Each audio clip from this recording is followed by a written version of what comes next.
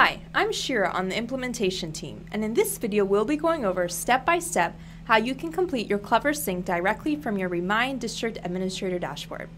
Clever is a free third-party tool that Remind uses to sync school or district SIS data.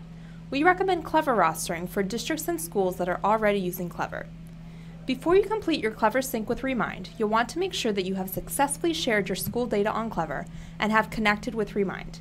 You can add the Remind app to your Clever District Administrator account and Remind will approve your request. Then you can set sharing permissions to choose what data you would like to transfer. You can set sharing preferences for sections, schools, and more. You can also reference our Clever Sync Help Center article to see what data we require. It's important to filter out any information you do not want accounts for, such as emergency contacts and inactive classes. Once your data is up to date and ready to go on Clever, you can begin your sync with Remind.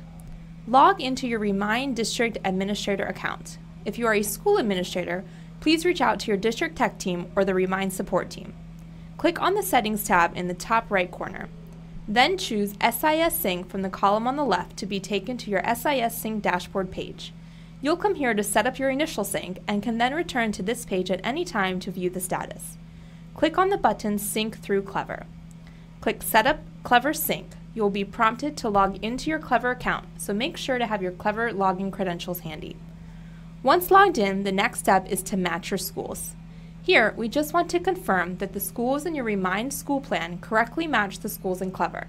Simply choose the correct school name from the drop-down list on the right to match your schools.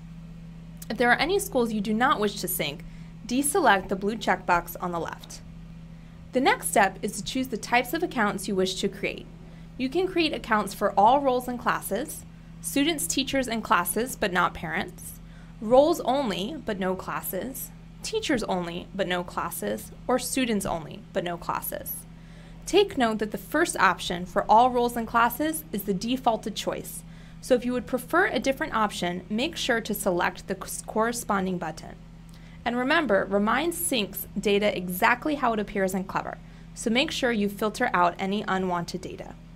Once you hit Finish, accounts and classes creation will begin immediately. The sync process may take several hours, so you can step away and return to your SIS Sync dashboard when you receive an email notification that your sync is complete. Once complete, you can review any possible errors or holds that need to be addressed. Once your sync is complete and you've addressed any possible holds, the last step is to send notifications to your community that accounts have been created. Because we want you to have ownership over these notifications, they are not automated, so you can choose to send these out at a time that works best for your community. A school or district administrator can send these notifications from their account. To send notifications, go to the individual school dashboard by selecting the school name in the left column. Choose Settings, then SIS Sync to view the options for sending notifications. Your community will receive an email and a text notification depending on what contact information you have included in your sync. Note that any classes from your Clever Sync will remain in a pending state until the teacher logs into Remind and claims their account. Once those classes are claimed, they will become visible to administrators. Please note that teachers who have already active Remind users will gain access to their rostered classes immediately. Congratulations, you've now successfully completed your Clever Sync with Remind. You can always come back to this page to check on the status of your sync. During semester and end of year changes, you'll want to visit your SIS Sync to remove any holes that may have occurred. That wraps up our video on how to complete the Clever Sync. Thanks for watching.